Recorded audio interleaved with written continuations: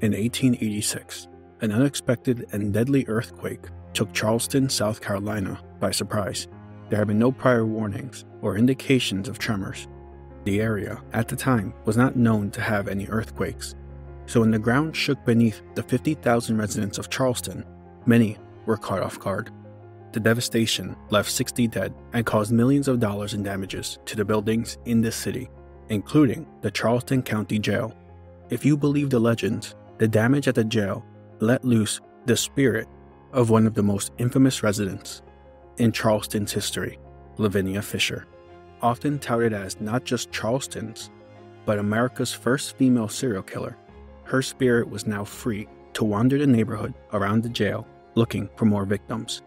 But was Lavinia Fisher truly America's first female serial killer? Or was her story twisted and transformed decades after her death? Welcome to Myths, Mysteries, and Monsters. The world is full of myths passed down from generation to generation. Mysteries haunt us, monsters hunt us. Today we're looking at the legend and the true story behind Lavinia Fisher, often regarded as America's first female serial killer, and whose ghost, supposedly, haunts Charleston, South Carolina to this day. Part 1. The Legend of Lavinia Fisher. From her birth in 1793 until 1819, not much is known of Lavinia's life. In between those years, she married a man named John Fisher, and together they ran a hotel 6 miles outside of the city of Charleston in South Carolina. Appropriately, the hotel was called the 6 Mile Wayfarer House. Despite being 6 miles away from town, the couple were well known and popular among the residents of Charleston, which helped bring in travelers to the hotel by referrals. Lavinia was said to be beautiful, charming, and sociable. Often, along with John, would join travelers for dinner at the hotel, entertaining them as the night came to a close. It was possibly due to their popularity that when reports of missing travelers started to spread, no one suspected John and Lavinia Fisher to be the ones behind it. At least, not at first. In February of 1819, with more reports of missing and possibly dead travelers, several residents of Charleston figured out that many of the missing were last seen entering the 6 Mile Wayfarer House. A mob formed and traveled to the hotel confronting the Fishers, but finding no evidence of wrongdoing, they decided to head back to the city, leaving behind one man, David Ross, to watch over the hotel. The following morning, while watching the hotel, David was attacked by a group of men who severely beat him. Through his bloody eyes, he saw Lavinia Fisher approaching him and reached out to her for help. Unfortunately for David, Lavinia was not there to offer assistance. She grabbed David, choked him, and finally put his head through a window.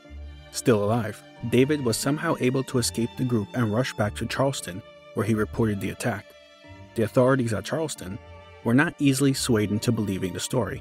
The Fishers, to them, were upstanding popular business owners and would not throw it all away to attack a watchman. 2 days later, they would be proven wrong. The day after David's attack, a man named John Peoples, traveling from Georgia, stopped at the 6 Mile Wayfarer House, hoping for a warm meal and a place to rest. Lavinia gracefully welcomed him into the hotel, offering him the warm meal, but to his dismay, she didn't have any rooms available. As usual, the Fishers joined their guest for dinner, asking him all sorts of questions, eventually becoming more and more personal. After some time, Lavinia left to brew some tea, and when she returned, she told John Peoples of the good news. A room had suddenly opened up. She then gave him a cup of tea, and they continued to talk. Unbeknownst to her, Peoples disliked the tea and poured it out while she wasn't looking. Believing he had finished, Lavinia brought him up to his room and bid him a good night. But by now, Peoples had grown suspicious of the personal questions and the sudden open room. After she left, Peoples chose to spend the night sitting on a chair watching the door instead of laying on the bed. Hours later, he finally dozed off, but jumped up terrified when he heard a loud bang in his room, finding his bed had fallen through a trap door and into a pit. Realizing the entire thing was a trap, Peoples escaped through a window and rode his horse into Charleston to alert the police. Now with both accounts, from those who escaped the 6 Mile Wayfarer House, police made their way to the hotel and arrested the Fishers, along with 2 of their accomplices. They then conducted a search that revealed the true horrors of the hotel. According to their investigation, they put together the Fishers would invite travelers to the hotel, joining them for meals, making them feel safe and welcomed. At some point, Lavinia prepared them a cup of tea but include the poisonous oleander plant. She would use enough to make the victim dizzy and confused, and then show them to their rooms, where they would immediately lay down for bed. Later in the night, John Fisher would trigger a trap door under the bed, dumping their victim into a hidden room in the basement, where they would be robbed and beaten to death. The police found items belonging to dozens of missing travelers, and then they found the bodies. Over 100 bodies were found. Many were just bones, telling the authorities the Fishers had been murdering travelers for years. The Fishers and their accomplices were charged with murder, placed in the 4-story Charleston County Jail, and sentenced to hang. Lavinia Fisher, believing the governor wouldn't hang a woman, appealed the decision, but when she was denied, the Fishers made a plan to escape. On September 13, 1819, the Fishers, who were in the same cell, made a rope out of bedsheets and began their escape. John Fisher was the first to go down the rope, making it safely to the ground, but the rope broke before Lavinia could attempt to join him. Though he wouldn't get far, as the commotion they caused meant his capture was swift. The two were then placed under much tighter security to await their execution date on February 18, 1820. By the time that date rolled around, John Fisher had met with a minister multiple times and repented for his sins, but Lavinia refused outright every time. At the gallows, a crowd of 2,000 residents had congregated wanting to witness the monsters of Charleston hang for their crimes. Lavinia requested to be hanged in her wedding dress, but after changing into the dress, refused to walk the gallows. The crowd watched as John Fisher walked to his noose with the minister by his side, and watched as Lavinia was dragged in her wedding dress, kicking and screaming curses at the crowd. John was executed swiftly, but as the noose went around Lavinia's neck, she screamed out to the crowd, "If you have a message you want to send to hell, give it to me, I'll carry it." Lavinia then jumped off the scaffolding with the noose around her neck and died staring out into the crowd. Those who watched her life slip away would later say she died with a wicked stare imprinted on her face. Lavinia Fisher was 27 years old.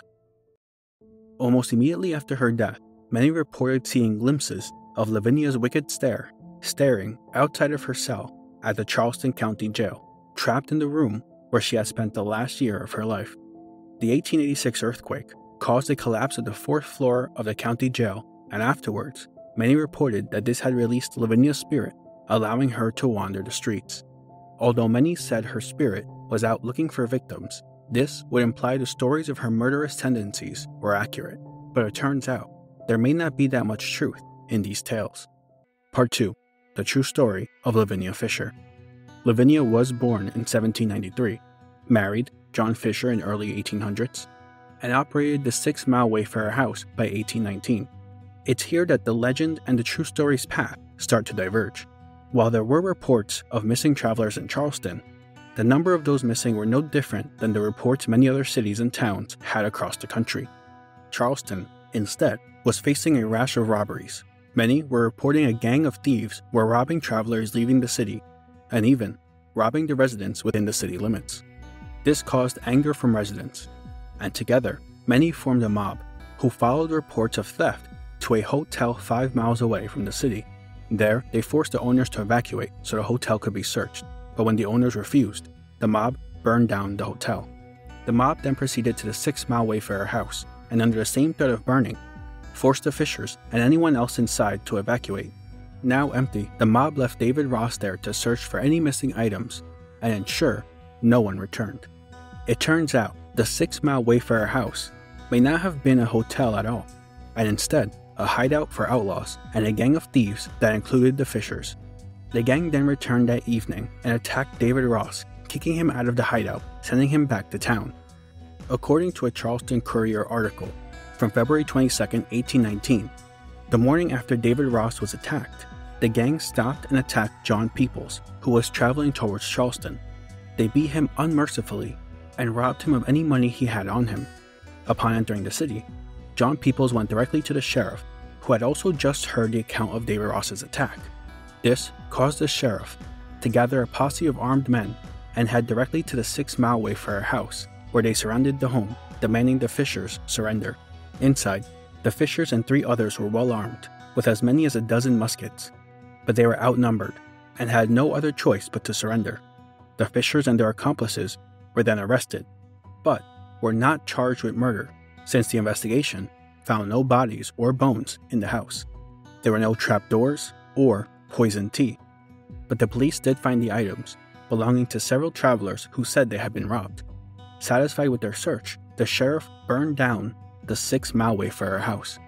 The Fishers were charged with assault with the intent to murder, but this was changed to highway robbery, which at the time was a capital offense, meaning the punishment was hanging. The Fishers did appeal their conviction, and like the legend, it was rejected. And like the legend, they did try to escape, but after the rope broke, John Fisher did not want to leave Lavinia behind, and re-entered the jail on his own accord. The two then wrote the governor many letters asking for a stay of execution. Other members of the community did the same. By the time February of 1820 rolled around, the two were local celebrities.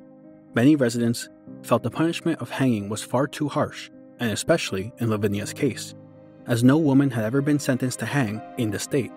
At first, the letters appeared to work, with the governor delaying the execution for 2 weeks. Lavinia believed this meant the governor was considering a pardon, or at the very least, taking execution off the table. But on the morning of February 18th, a carriage arrived at the county jail to take the Fishers to the gallows. Unlike the legend, Lavinia did not request to be hanged in her wedding dress, and entered the carriage with John peacefully.